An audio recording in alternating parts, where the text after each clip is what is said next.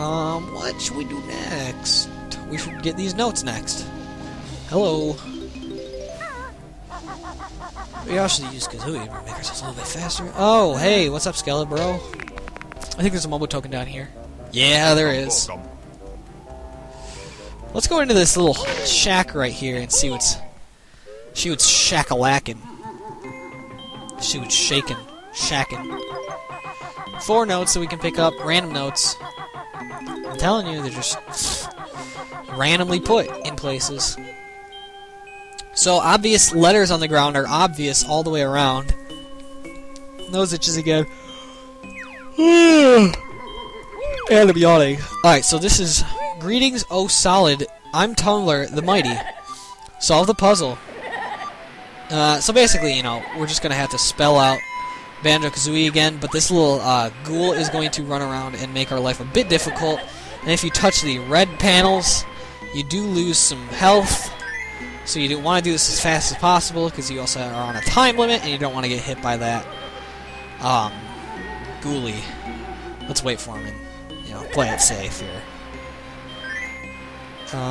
Usually I like to go in like a...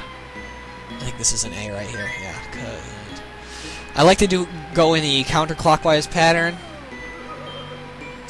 and then proceed to... Whoa, not get hit. Kazoo... Oh, I should have gone for this O first, shouldn't I? Yeah, probably. You can make this in 3 perfect counterclockwise rotations. That's basically what I'm trying to say. Hey, get the hell out of here. But you can have plenty of time. You'll make this. This is no big issue whatsoever. I do think it's silly how Banjo looks, though. He looks like he's just a surfer dude on top of the thing when he's doing it. He's like, whoa. Alright, so he's gonna leave, and we can get ourselves a Jiggy for solving that puzzle. And leave. So as you can see, we've been in here for, I think, about 10 minutes now, and we only have 3 Jiggies. Yeah, definite increase in complexity. There's not a whole lot going on because we're trying to solve stuff for later. And picking up random notes and random mumbo tokens as well. 4 notes on top of there, and we also need to go over here and I think we need to... Yeah, we need to bust this thing. Bust that thing open, and... Let me double check. Yeah, I'm gonna get these notes while we're over here. So more random notes. I mean, dude, like... I'm telling you right now, the note placement is obscure at best in this level. I don't know how many times I have to reiterate, but... Ah, screw it, I'll take the hit.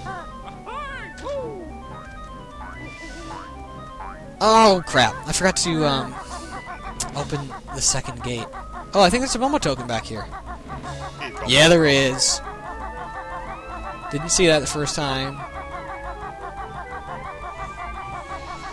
Alright, we need to go this way and bust open this door before we continue on with most of the other stuff we want to do in the level. So we can return back to the area with the pond and the running shoes. I'm trying to remember if there's anything I've forgotten before I want to do this. I don't think there is. Alright, so you step on... You have to slam it. You have to slam this switch. Slam this switch and play a little ditty.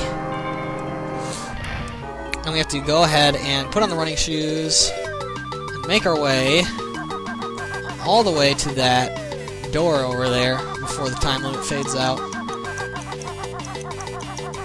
It's really not that hard. Plays a little bit of victory music and we're automatically taken to a cutscene which takes us inside of this little chapel. This is the chapel of Mad Monster Mansion. For some strange reason, everything becomes gigantic when you're in here, including the enemies. Look how big the ghouls are now. They're like super monstrous. Never understood that. Especially this guy. Look at this guy. Come here. Come here. Thank gosh. Trying to conserve my gold feathers because I need a ton of them. Oh! Hey! Guess what? Random notes. Almost forgot about them. Random note.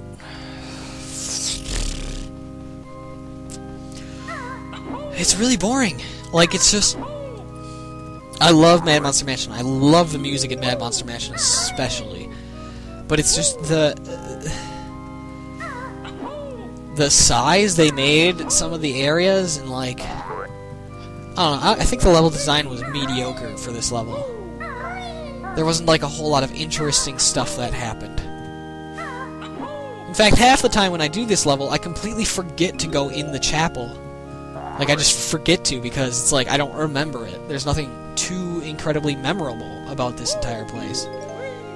Except for the fact that I was scared out of my mind when I was a kid trying to play this. I was like, oh, it's creepy, there's ghosts. Ah. Any more random notes? No? Not yet? There will be more, trust me. Alright, Motzand plays his organ with ease, but you can follow him on the keys! That's right, so we're just gonna follow him and play every note he plays. But here's the most annoying part, especially as a musician. Every time he presses a key, it's the same note. And they didn't even bother to fix this in the Xbox Live Arcade version. It's rather annoying.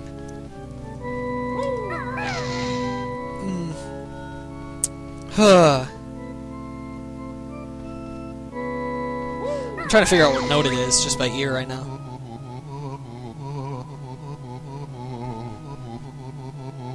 Oh well. I can't think of what note it is. I don't have perfect pitch.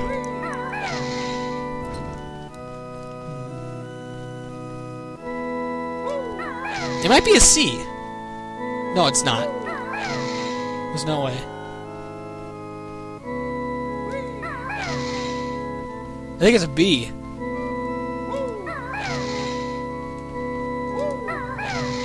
I think it's a B, yeah. I'm almost... Oh, I just bumped my mic. Sorry, I had an itch on my face.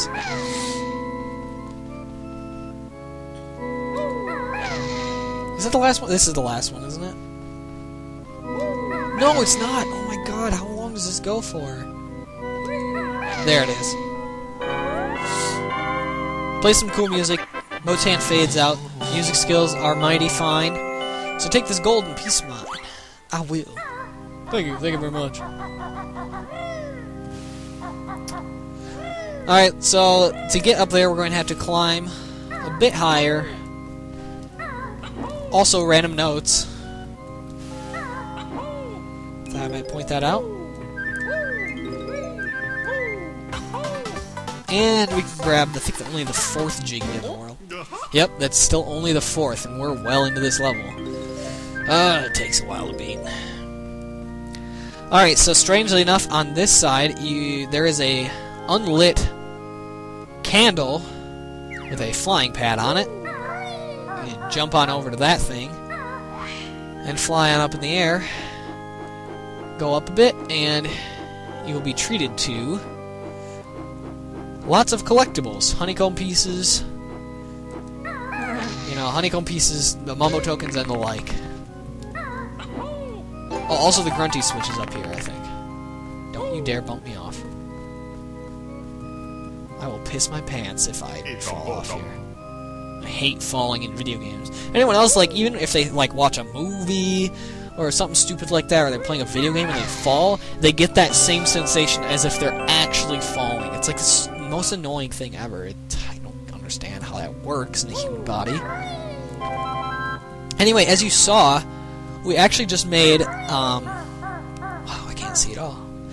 We just made a Jiggy appear in the overworld, right where I said before that we were going to, you know, we busted that eye open to make that easier for us. So that's the Jiggy that I was trying to make easier, so we can go back and get it later without having to bust open the eye again.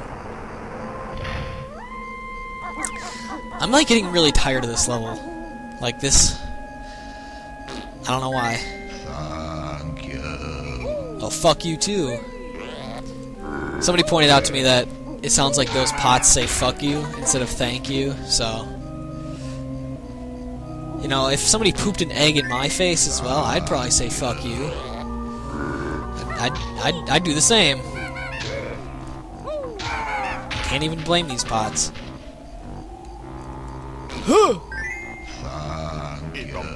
It totally sounds like it. Every time I listen to it, it just sounds more and more like it. I'll save that heart for later. Heart. I just called it a heart. No! I wanted to pick it up again. So now, if you couldn't tell, that Grant Kirkhope also wrote the music to, you know, the Donkey Kong 64. If you couldn't tell, he also wrote the music to Donkey Kong 64. Right here, this is very much reminiscent of the song from Creepy Castle, if you all remember that level. In fact, Grant Kirkhope personally stated that was one of his favorite compositions, the Creepy Castle music. Just a bit of Grant Kirkhope trivia for you right there. So we poop in the last pot, and it gives us a free Jiggy. Not gonna complain. Also, there's a bit of a secret over here. You can see the stained glass window in the shape of Banjo-Kazooie. You can jump inside of it. There's nothing really important in here, no Jiggies or anything, but there are gold feathers and just refills on all your stuff, so, you know. If you're running low on things, I'd suggest coming in here. Oh, shoot! That was like some major slowdown just happened right there. I don't even know that. I don't even know what was going on. Alright, so let's get out of here. I just wanted those gold feathers. Nice to have. Nice to have gold feathers at your expense. Or at your disposal, that's what I'm going to say. Not at your expense. That's stupid. Stupid. Oh, okay. So let's defeat this ghoulie while we can. I don't like having him around. I just like getting rid of him because there's collectioneering that we have to do. Getting notes, getting Jinjos, getting all the above. In the hedge maze. Is my token back there? Nope. Just snag. Up in the corner. Nope. Doesn't help that they made the camera angle terrible. That's the exit. Don't want to go there.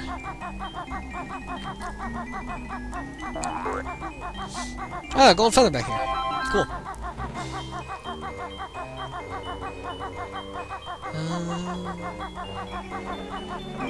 Here's some notes.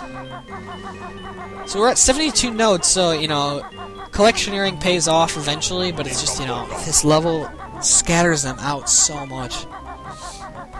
Alright, there's a... Oh, that's the last Jinjo, too. There you go. So now finally things are starting to kick up a bit, that we've, you know, gone and completed some of the prior tasks that we've had to do before we go and finish the level itself. Now, however, we need to go... Just gotta think a little bit.